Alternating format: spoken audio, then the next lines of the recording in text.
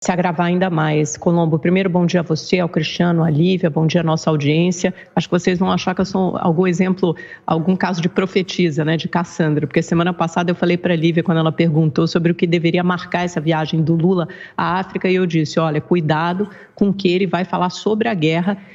Israel-Hamas, né? Quer dizer, uma coisa que não dizia respeito efetivamente ou diretamente a essa viagem, mas a gente sabia que no caldo de cultura, no contexto geral, podia ensejar alguma declaração muito crítica do presidente Lula, como acabou acontecendo.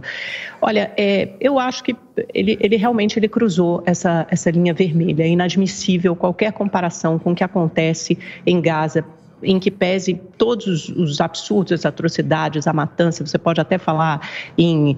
limpeza étnica, você pode falar em crimes de guerra cometidas pelo governo Netanyahu, com subtons de genocídio. Agora, comparar o que acontece em Gaza, que foi uma reação a um ataque terrorista do Hamas, que deixou mais de 1.000 judeus mortos, sequestrou outros 200, entre eles mulheres e crianças, ao que aconteceu no Holocausto, na Alemanha nazista, que sem nenhuma provocação, 6 milhões de judeus foram mortos em escala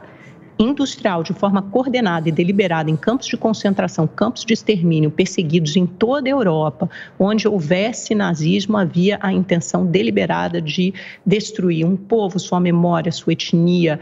sua dignidade, em roubar suas posses, seus pertences. Simplesmente não há base de comparação. E é sim uma forma de atenuar o que aconteceu no Holocausto, quando você compara Gaza ao Holocausto, e é sim uma forma de antissemitismo. Sobretudo,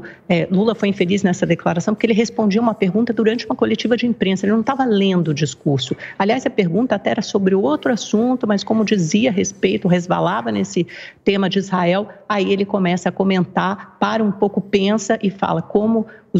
aconteceu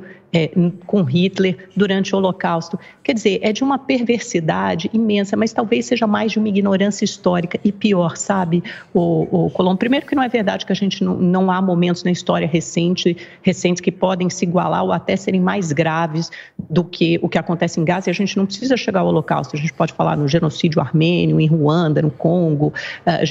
o que acontece hoje na Rússia, e na mesma entrevista coletiva, como você lembrou, ele é perguntado sobre Alexei Navalny, que é o principal opositor de Putin, morreu na cadeia, ele estava na Sibéria, que já pode ser considerado um campo de concentração submetido a temperaturas extremas, no inverno, menos 40 graus Celsius, isso por si só já é uma tortura imensa, física e psicológica, e ele não sabia dizer se Putin poderia ser responsabilizado pela morte de Navalny. Então, olha como a ideologia está presente no modo de raciocínio de pensar do presidente Lula. Ele não critica nem condena Putin, mas ele é rápido o suficiente em criticar um governo de extrema-direita em Israel, que merece sim repreensões, reprimendas, mas não merece essa comparação, porque aí você coloca o povo judeu como se fosse um ator maligno e como se fosse responsável inteiro por essa matança, sendo que o Netanyahu é alguém bastante impopular no próprio país e vinha contando com vários protestos contra ele. Ele usou esse fato do 7 de outubro para, de alguma forma, unificar o país e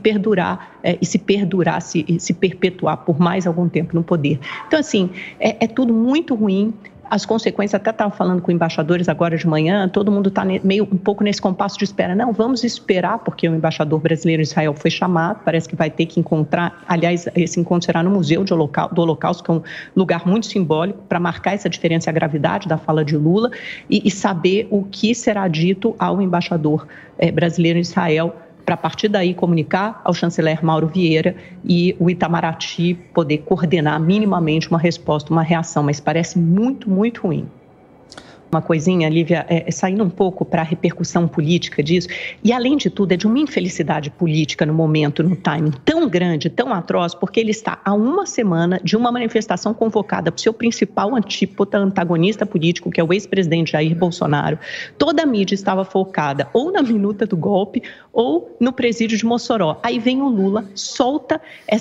faz essa fala desastrosa, antissemita, e toda a atenção, todos os holofotes ficam concentrados naquela fala e ele vai sangrando e desgastando durante toda a semana, uma semana que ele deveria se fortalecer, mas é justamente o momento em que ele derrapa nessa casca de banana, que ele mesmo coloca, ele atravessa a rua, derrapa nessa casca de banana e embute uma visão preconceituosa, ideológica, totalmente dividida e polarizada do mundo, porque, obviamente, embute aí uma visão com 2 pesos e 2 medidas. Então, os aliados dele, de Venezuela, de Cuba, mesmo da Rússia, da China, ele não critica ninguém. Agora, quando é um governo de extrema-direita, aí ele escorrega até para falas antissemitas. Quer dizer, é inadmissível, e aí você, obviamente, também abre a porteira para comparações com falas esdrúxulas, igualmente preconceituosas, do ex-presidente Bolsonaro. Quer dizer, parece que um rivaliza e um alimenta o outro, se retroalimentam o tempo todo. E